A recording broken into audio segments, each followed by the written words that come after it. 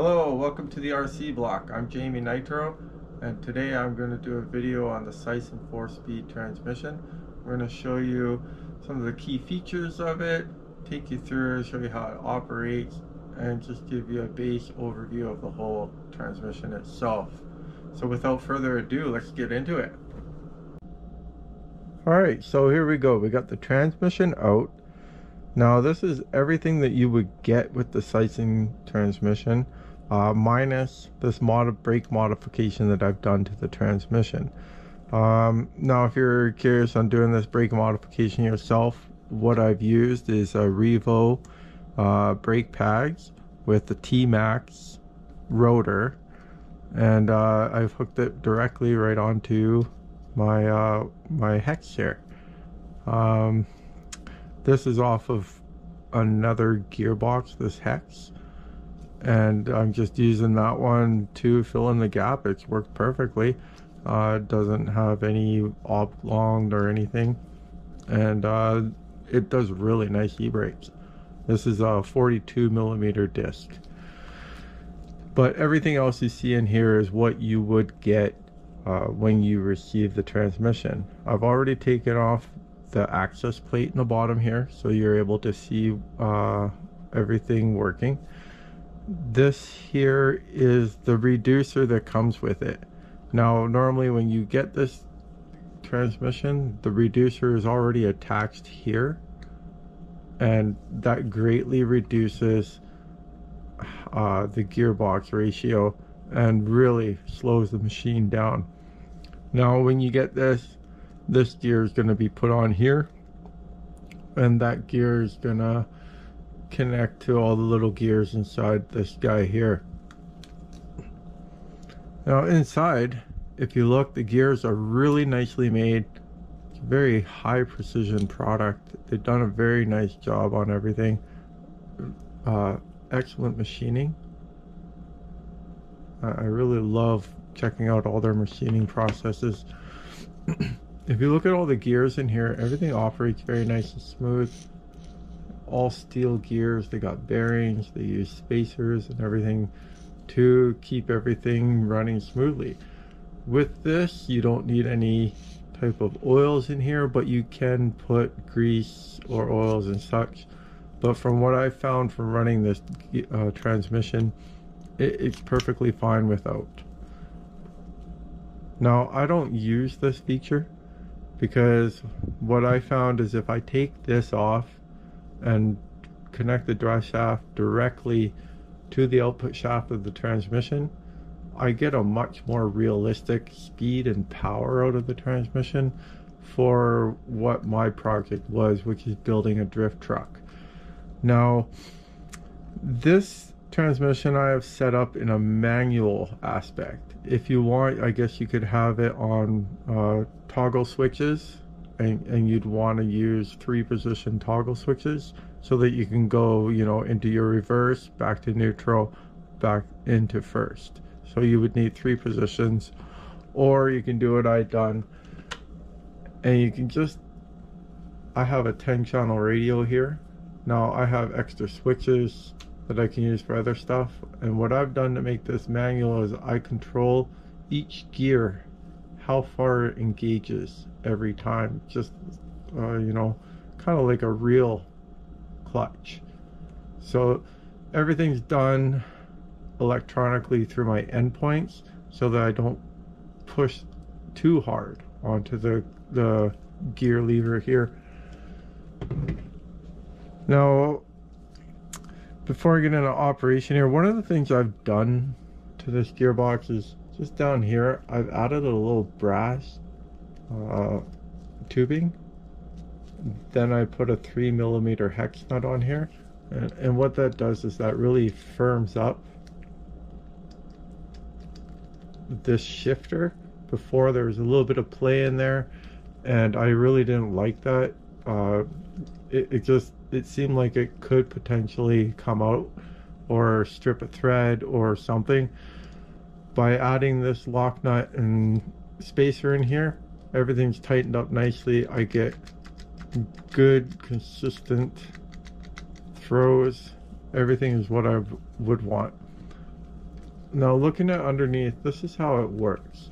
So if we go to, these are your individual little plates that you have here. And these are two little locking plates right here, one here and one here. And in the center there, you got your drive plate. And then sandwiched in between, you got a clutch plate here, here, and here. Now you have this set up on all 4 gears. So that's why, I don't know why they call it a dual clutch transmission when it actually has 4 clutch assemblies in it. Now, these are the shifter yokes here. And when you slide it over, it presses the clutches together and engages that gear and causes everything to work. Now, on the reverse gear on this side of the transmission, you got your reverse, you got your first. And this is on a hex that is bolted to the main shaft. On this side of the transmission, you're going to have your second gear and your third gear over here. And this set of gears, these 2 gears are on a one-way bearing. So this one-way bearing, I can, how does it go here? If I engage the gears spin and I can hold that with my hand. But if I try to go the other way, it locks into place and turns the whole thing. So that's how simple this transmission is. Very, very simple. One of the greatest things about this is the fact that using a pressure plate means you don't have to build up RPM to engage the gear. You can engage the gear at any RPM, which means you can literally just idle along. If you engage it too fast, you will stall out your motor like a real car. That's what makes this transmission so amazing, is it acts like a real transmission when everything's hooked up and driving. It's very cool to drive. I could sit here all day just idling this thing, and it's fun because I don't have to sit there and rev the piss out of it just to get it to move. So that is very cool. The other cool fact about having the clutch built into the transmission like that, you don't have to put the clutch on the motor like all the centrifugal clutches are on the end of the motors here.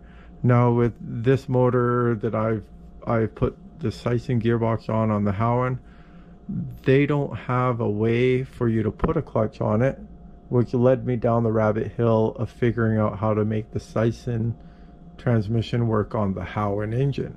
And in order to do that, I ended up just making a little adapter ring that brought this inside gear to the gear here and mesh up nicely. I've got probably about 5 hours, 6 hours on this transmission now of driving time, and the gears all look fantastic. I don't see like I don't even see any wear happening. So that's pretty amazing considering I'm one of those guys who's used to putting grease and everything. This is a transmission you do not want to put any type of grease or lube on the gears. Now, I did use WD-40 to lubricate the one-way bearing, and I did use a little bit of motor oil on the shaft for each gear, only on the shaft, just a small amount, because you don't want that oil leaking out or going into anywhere else other than on the shaft. So if you put the oil like on the back side of the shaft and press the gear down, then at least it'll rub all the oil into the bearing and stuff, and it's not on the side of the clutches. So that's what I did for that, and everything moves really, really nicely. As you can see, when this is on the motor is going to turn in this direction, so that's going to put the gear going in this direction here. So, and then you can see if I go and put it in reverse, that causes the gear to go backwards. If I go into first, it causes it to go the other way. If I have it in neutral there, it doesn't turn at all. So a very simplistic design, easy to use, very low maintenance. Now, at first there was a little bit of issues with the reverse idler gear, which is behind this plate, and it was contacting the outer housing here, and it might be hard to see, but there's actually, yeah, right there, you can see I had the gear actually kind of damaged it, the idler gear. I've actually rotated it the other way because I wanted to see after I fixed it if it would do any more damage, and it didn't. So, but it doesn't matter with these inner yokes here. You can have them either way. So that's universal. The reverse plates are different from the second, third gear plates, so it's very hard to mix them up. I'll make sure I'll throw a picture of the gearbox completely disassembled in the video here as well.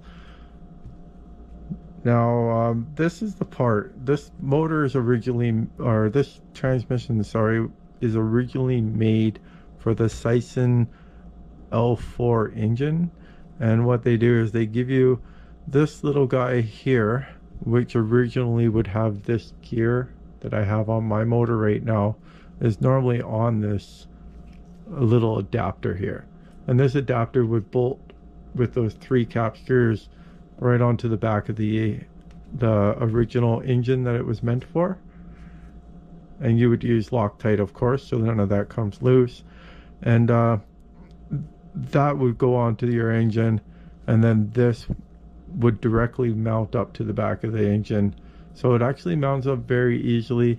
One of the things that I like to make sure is I'll take a vernier with my shims, depending on if I'm going to use one or if I'm going to use the other one as well. I only need to use one, but then I'll take my vernier and I'll just double check that the measurement that I have from the top of here to the bottom of the gear tooth is going to line up to the bottom of the gear tooth on the engine here. So the nice thing to know about this transmission is, even though it was intended for a specific engine, you can still make this and use it for other engines. Been looking at the Cison V8. It looks like this can be adapted to work for that engine. You just have to make a bell housing adapter, kind of like what I did for the Howen here. Also, Howen, they have that new V8, V10, and V12. I strongly believe that with a small modification that this transmission will actually bolt right onto those engines. Of course, I have to see the finished product, or at least get it in my hands before I can know for sure. But it's a pretty cool transmission that you can make work for pretty much anything.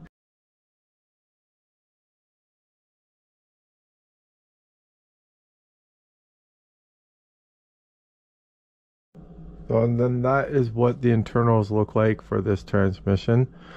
Now, they also give you these little mounting plates for servos, for micro servos, so you can mount them directly however you want onto here.